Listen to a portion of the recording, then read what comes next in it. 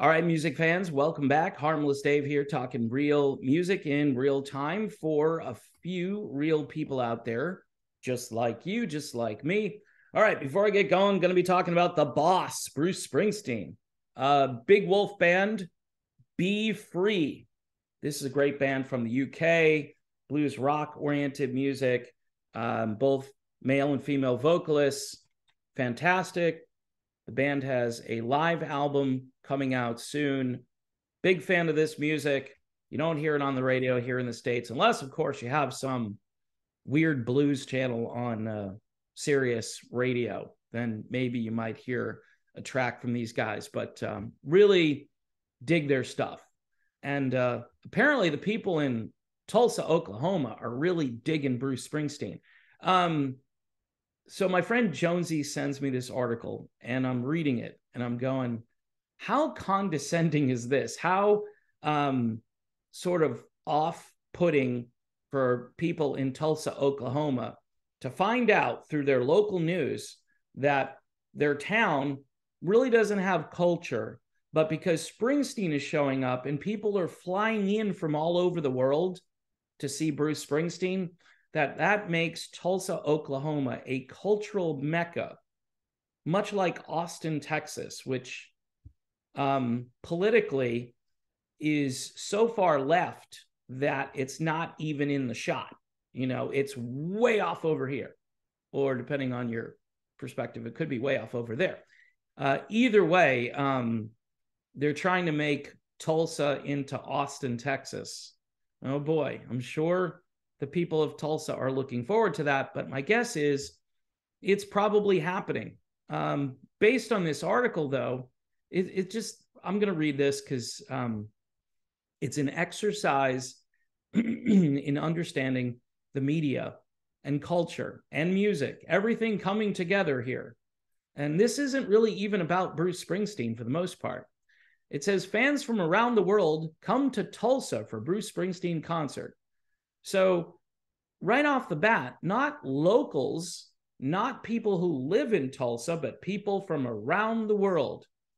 So again, because all of these world travelers are coming in, that makes Tulsa a cultural mecca that elevates Tulsa to a point where it's not just some rube place in the middle of the country, right? I think Tulsa is fine. Why do we need... You can have culture in Tulsa without having world travelers stopping in. But again, unless people from around the world show up there for a Bruce Springsteen concert, you know, hey, nobody really cares about Tulsa, Oklahoma. So anyway, Bruce Springsteen fans were in Tulsa as the boss brought his tour to the BOK Center Tuesday night. Fans said Tulsa isn't getting the cultural recognition it deserves, but after visiting, they think that will soon change. Okay, so these are the people from around the world who are visiting Tulsa, and they really are concerned that Tulsa isn't getting the cultural recognition it deserves.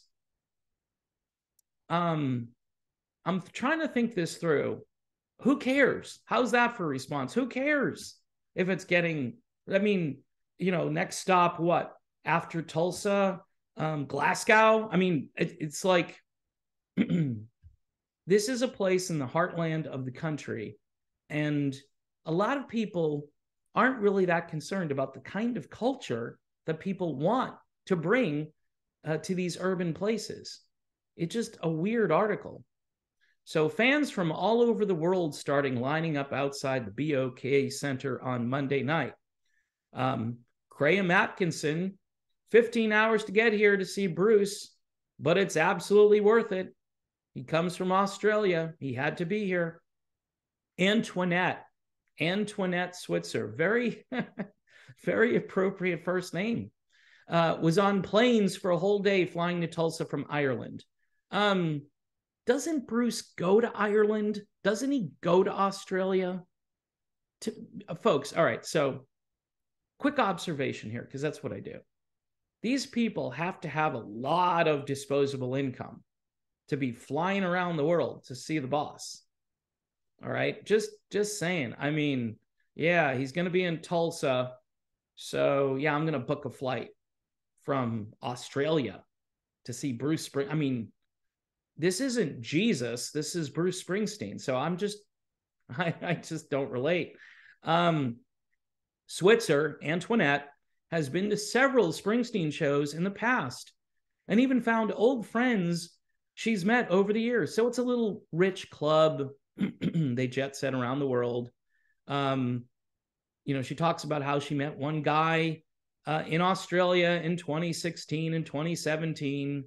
And they all said Tulsa is on their radar as a place they will visit again.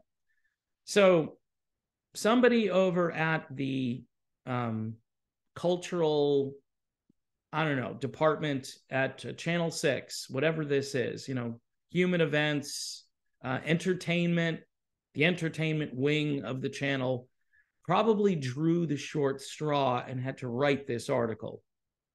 But they write it like somebody who just is looking down on their own city.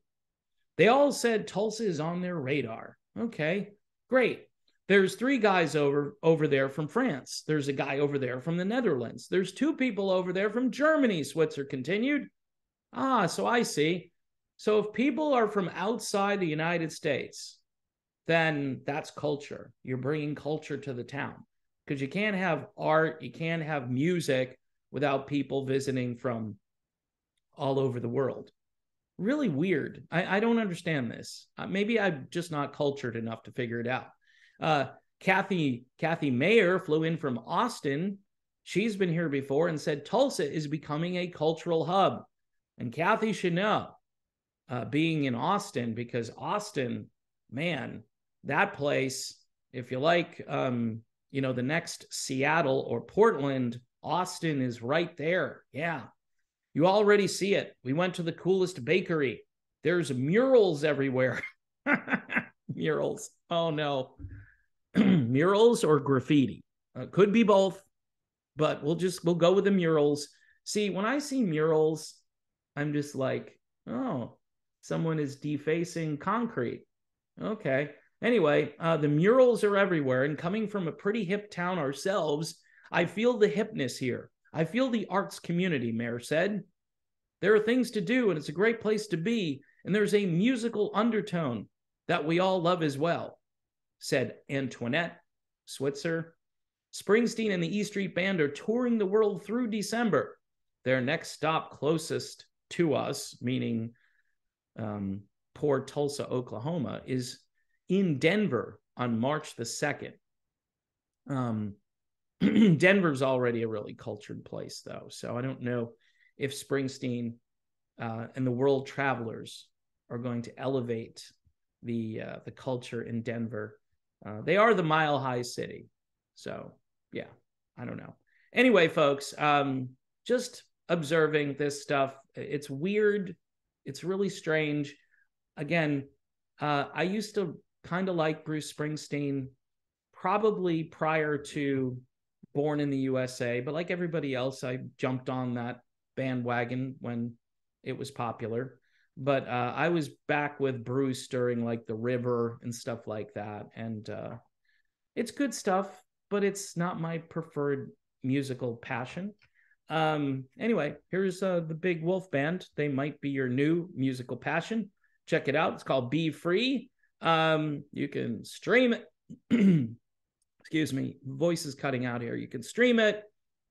What else can you do? You could buy a CD maybe. Definitely worth supporting the band and helping out the new music community. That's culture, because Bruce Springsteen, 73 years old, Bruce might live another 20 years. We don't know, but he's not going to be around forever. And you should have, backup music to listen to. And when it comes to the old stuff, yeah, it'll always be here. But man, I get bored easily. I know a lot of people don't get bored, but I get bored with hearing the same songs over and over again. Anyway, folks, thanks for watching. Sorry about the voice. Don't forget to subscribe to the channel, hit the bell for notifications. Patreon, for $1 a month, $2 a month, whatever, if you want to help the channel. Also, YouTube memberships up and running, and I'm getting a few. Like, I've got 8 or 9 of them. So, oh, yeah, my humble little channel continues to grow. Thanks again, folks. See you soon.